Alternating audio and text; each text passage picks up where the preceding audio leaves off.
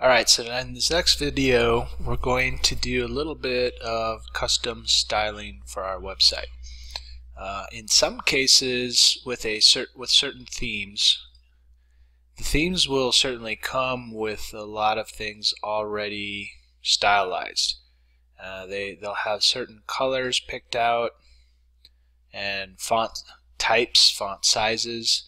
And those are some of the simpler things to change, although sometimes changing font size can get a little tricky because you also have to consider your line spacing and how some other things fit. So playing around with font size can trip things up sometimes, but you could see what you want to try to do. Changing the font is also a little trickier. That's not necessarily controlled in the style sheet, and that would have possibly been pulling in a Google font. But generally speaking, as you're shopping for a theme, you want the general layout feel to be close to what you want. And then if you just need to modify a few things, maybe you're not so keen on this aqua blue, and you want to change it to more of a medium blue that would match your business colors, then we can do a customization. Now what we have here is sometimes the theme, in this case this one's called Cordillero, sometimes the theme will give you some options to change colors, and this one does.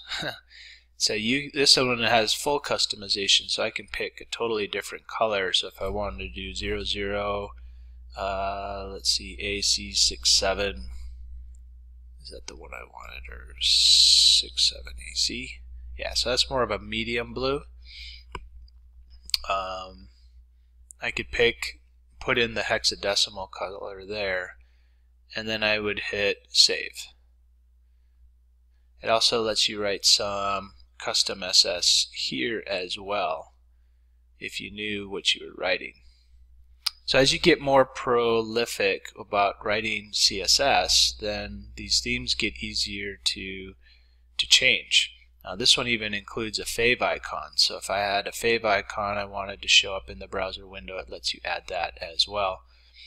So you always want to check that first. If the theme lets you change colors, then you could do that and use their option. Here's a logo place where I can upload the logo. So my guess is where will that? It'll probably go here instead of having the text there. There's stuff that we can put. There's a footer widget that I can add, and fortunately this one has pretty nice documentation links, so it helps you set up the theme. Some themes aren't so good at their documentation, and for you that may or may not be a deal breaker as to what theme you pick, but it's nice to have a walkthrough documentation on how to set up each and everything. And sometimes for images it even includes what are the appropriate dimensions for those images. Sometimes they don't give you that, and you have to figure that out on your own, and that can be kind of kludgy and frustrating. That's one of the drawbacks of WordPress, is that everybody sort of has their own way of building the themes, and you have to always kind of figure out how that theme works. So if you start building a lot of different websites in WordPress and you're using a lot of different themes, it can get to be a little bit mind-boggling as to how they all work. Maybe the first time you set it up, not so bad, but then the next time you have to go back and change. You have to go, how did I do that again?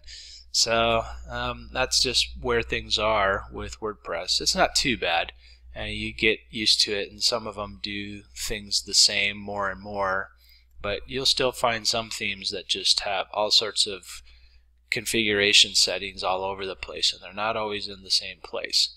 It seems like now in WordPress 4.5 you should always be able to find some kind of option for the theme in the appearance area, and that's even different than sometimes it'll show up in this customized option. You'll have things added to that, and then sometimes it'll have its own tab, and then sometimes just with widgets you'll be able to see that the themes have widget areas that vary, and that's how you put things in certain places. But in this case, I've updated that color, so let me refresh, see what that ends up doing. So now some general things have been changed to blue, although this button didn't. And so that didn't really change a whole lot. Oh, on the mouse over, it changes it to blue. So some of the links got changed to blue. But this I had customized before to a gold. I think I picked FF9900. So let's say there's something about the theme that you have to do custom. So you're going to have options within the theme. But if it doesn't, it still needs some work. You come here to Editor in the Appearance menu. And usually the first file you'll see will be one of the style sheets. Now this theme happens to have a bunch of files that make it run. You can see that over here the theme that we're editing right now is the one that I have activated, and these are all of the PHP files that make it work. I'm not going to play with those, but I do want to look at the style sheets. And this one happens to have 3 different style sheets, but I think most of what we need is going to be in the basic style.css file. So here's the window, and this actually lets you edit the CSS file right here. And you could go into FTP, like with Dreamweaver, find this file, download it, edit it, uploaded it, and it would do the same. It's just kind of nice that WordPress brings this editor open within WordPress, so we don't have to mess with the FTP. So in some cases I had this gold, this one I had actually put in myself, and I can change all the instances from the gold to this 00A67AC, and every time I make a change then it should update. So with my cursor in here, I'm going to hit Command F to open up the Find tool, and that's specific to Mac. I'm not sure how that is in PC. So if I wanted to FF9900 find every version of FF9900, I can do this, and then I can have the 0067AC, and that changes that color to a blue. Now they even had another, this was the original aqua blue that was in the theme, and I had, anytime I customize something, I like to write myself a comment note in CSS. That way I can see each and every place that I've customized the style sheet rather quickly. Sometimes these themes will be updated, and when you install an update of the theme, it won't overwrite your content because your content's saved in a database.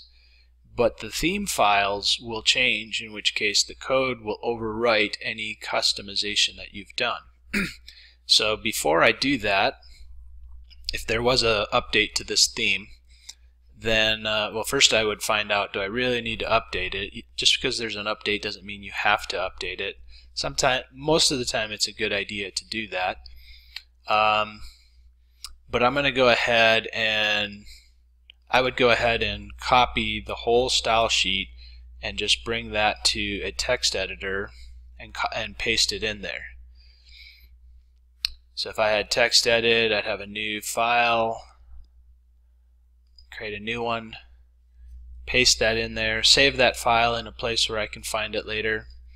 Then I would go ahead and update the theme, and usually the way that happens is you'll see that this one is version 1.07 for the Cordillera. So maybe in a couple months or a year or so they come out with 1.1. And what you would do then is you would change away from, you would upload the new theme. Well, actually a couple different ways to do it. You could switch to a default theme just in the time being. I mean, you can switch themes anytime you want. And then I could switch this to just this default 2016. Then on this one I could delete this theme, the 1.07. I'm not going to do it right now. And then I would upload the new theme, come here and then activate. This would then be 1.1, and then activate it. And by that time I should be able to come back to the editor and see what's changed in the style sheet. And there's a chance that the styles are going to be changed, and it won't be exactly the way it was before, so you'll have to do a little bit of figuring out. But if some things haven't changed, for example, if the whole link styles are all exactly the same, then I can see where I customized it, and then I could go ahead and add my customization back. So it is manual. It will take some time to do that, but at least you wouldn't have to completely redo it, or at least you'd be able to quickly find it because you had these little notes to yourself as to where you had done custom edits. Now, one thing you got to be careful of here, you'll notice there's a font family here, and this Yanon, whatever this is probably a Google font, but this isn't, you can't just change it here because we have to actually have that Google font embedded in our head styles. And there's a good chance that it's going to be one of these PHP. It could be, I don't even know. I would have to sit and dig around for it, but there's a chance you might be able to find where those fonts are installed with the theme. And sometimes the theme will tell you where the fonts are installed if it's pulling in a Google font. But I would have to spend time digging through these PHP files to see if I could find it. If I had the theme header, yeah, I don't know, I'm going to be just shooting in the dark at this point, and I'm not seeing anything with the Google font. But in one of these you're going to see, you should be able to find where the Google font is. Theme functions, and I might be easier to do a find and try to find Google. Not found there. That's theme header, theme functions, no. Front page, probably not. I don't know, I don't want to waste your time here. Single page.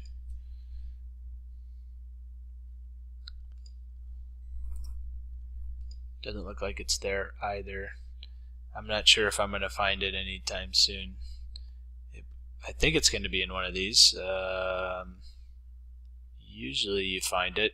Anyway, so if you wanted to find it, you would have to find that code. You would need to change it in the PHP, and you would have to come back to the style and change it. So changing fonts is a little bit trickier. You could also go to your plugins. Possibly. This sometimes can work. It just depends if the plugin gets along with the theme. But we could, let's look up Google Font as a installed plugin. Oh, that's an installed plugin. So I need to go to add new plugin. Sorry, that searched the plugins I have installed. That didn't help much. So this is the directory, and let's do Google Font and see what kind of results come up. So this one, you could read these through. This one says it adds Google Fonts to any theme without coding. This one, Google Fonts, easily add fonts from your Google Font directory. So there's a couple themes here that seem to manage Google Fonts. And they have one discontinued, and I'm not sure why they would have a discontinued one. They probably keep that up for a little while ago, but then they'll take it down eventually. So I wouldn't go and install one that says discontinued on it. But this one looks promising, so you could download that and try it out and see if it actually lets you change the Google font on your website. It's a good chance what it does is it actually adds the file to the right place, and then it also changes it in your style sheet, or it creates a second style sheet, and then that'll override the current theme styles, and that's how that one would work.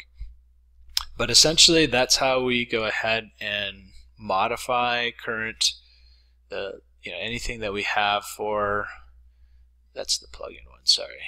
If you want to edit the style sheet, you can do it, and if you're pretty well versed in CSS, you can figure out what these things are and edit them. Of course, anytime that you do edit, you want to make sure that you don't break the code. If you forget some of these characters, all of a sudden your entire theme can break. And you might panic, but what you want to do is come back, make sure you wrote the code well.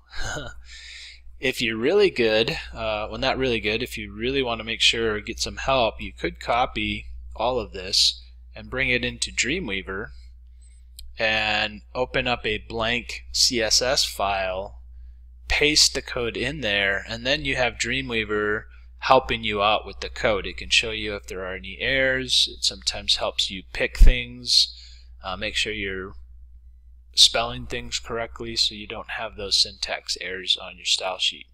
It's another option. Otherwise, if you feel comfortable, you can do it just right straight here. But just like if I write this short code comment, make sure you don't mess this up. Like right now, if I forgot this asterisk, or I put the asterisk outside, maybe I did something like that, what's happening now is all of the rest of this code is now not going to be seen, and your site's going to not work, and it will scare you at first. So you have to make sure that if you're doing any of the coding, you've got it perfect, and then you can update the file, and then you should be able to see all your changes take place on your theme.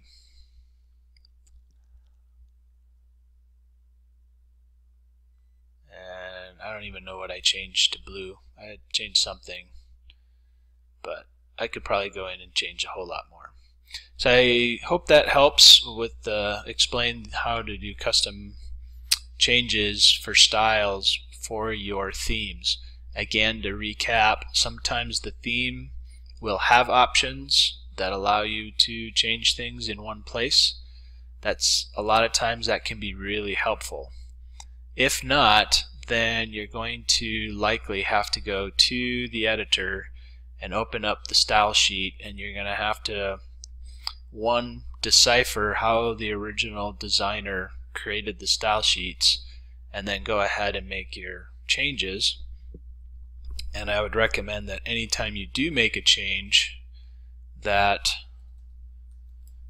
you go ahead and make notes as to what those changes were. So that way, when you hit update file, then you'll know where those things happen. And again, as you're making those edits, make sure that you're not making mistakes on the code. Because if you do, all of a sudden it's going to whack out, and then you're going to fret. So you just make sure that you're writing code. Don't forget any of the characters. Common ones to forget are the pound sign, the semicolon, or if you're writing a custom comment, you kind of get these comment tags mixed up perhaps. So don't make that mistake. And that's the customization of WordPress.